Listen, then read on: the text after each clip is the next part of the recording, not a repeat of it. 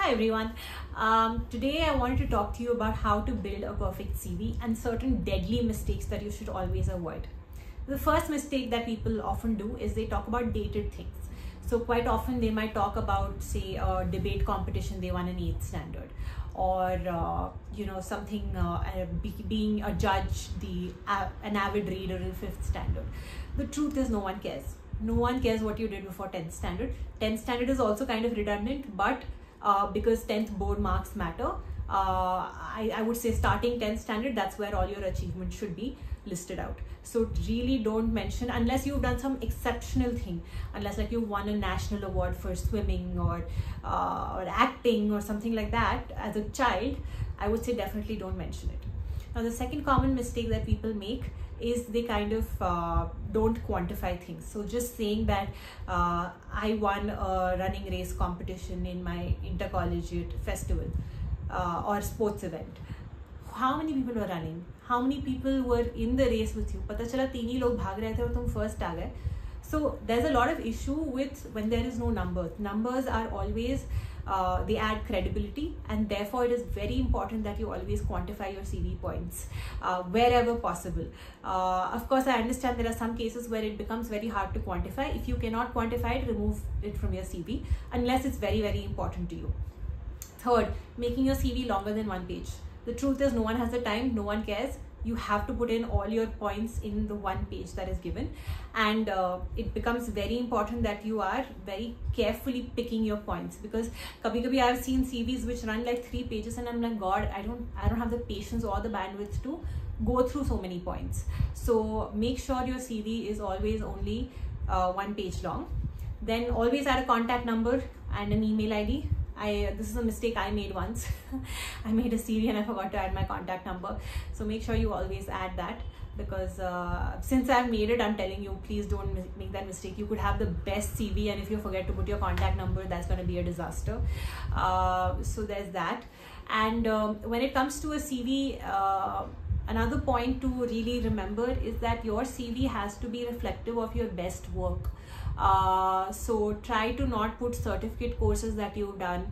Nobody cares about a certificate course. See, I've said this many times. A certificate course gives you a lot of learnings, no doubt, but nobody cares if you got a certificate course from Coursera or edX, because everyone knows you paid money to get that certificate. Okay? And this is me being brutally honest. Everything about this video is being brutally honest. So I'm not saying don't do certificate courses. Do it if you need to. Do it if you want to upskill yourself. But if you are approaching it solely from the point of view कि हाँ मैंने 3 courses किए हैं marketing के ऊपर, now I'm sorted for a job in marketing, nobody really cares. I would say limit your certificate courses. Instead, if you have that money which you're investing on a certificate course, because each certificate is like 6,000, 7,000 rupees. So if you have that much money, invest in pursuing a hobby, maybe taking that up in a more structured manner. If you are interested in learning the piano, then do all the grades of it. If you're I don't know, if you're interested in a language, take up the official language proficiency tests instead of just randomly doing stuff. So what I'm saying is judiciously use your money. Instead of investing 7,000, 8,000 on a Coursera course, use that money to actually enroll yourself into a language learning class. Obviously it will be a little more expensive, but अगर तुम 3 course करोगे Coursera से तो 20,000 में you'll obviously get a better deal if you go to a language learning class. So make sure you add that as well. So I would say please don't waste your money on Coursera and all. And if you really want to learn, then I would say just do the course for free. There's no point spending money and getting that certificate because it's of no value. And the last thing is your CV should be tailored to the industry that you're applying to. If you're interested, I can make another video on the types of industries and the types of clusters that come to the overall B school placement process, and how you should make your CV based on each place you're applying to. But the point is, don't use a one size fits all thing. एक CV बना लिया, ये हर जगह मैंने apply कर दिया, consulting role के लिए भी, marketing के लिए भी, इसके लिए भी, उसके लिए भी. That is the worst blunder you can make, because you have have to realize that every job has its own ask. So I would say look at the job description, tailor your CV based on that. If you're applying to a B school, then make sure you also look at the B school's core competencies. Suppose you're applying to XLRI HR, don't talk a lot about your marketing prowess. Focus more on how you've been more people centric, etc. If you're applying to say a finance MBA, make sure your CV is tailored to that, because nobody wants a misfit. You don't want to be a misfit in the overall universe. So make sure you have 3-4 versions of your CV, each version catering to a different domain, so that when you apply, you'll have a variety of CVs to choose from. And I know there is a lot of time for you to make your CVs. Abhi to sirf CAT hua bhi nahi hai, but it is important that you start now, because once you get into the B school, you won't have time to build your CV.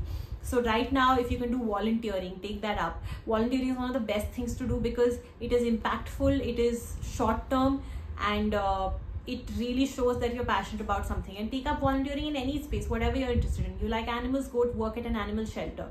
You want to work for women's empowerment, go work for a organization that works in this domain. You're passionate about mental health, do the same.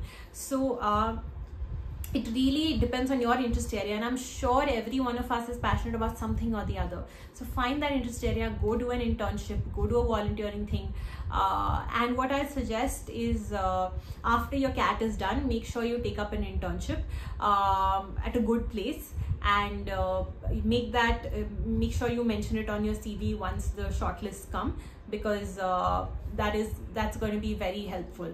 I to be honest, I don't remember if IIM Ahmedabad had a CV shortlist thing, but a lot of the other B schools like IMT Ghaziabad and NMIMS, they tend to ask for a CV. So make sure you have a CV. If you're attempting the CAT in 2025, you have a lot of time. Abhi se CV build karna shuru karo, and best of luck. See you.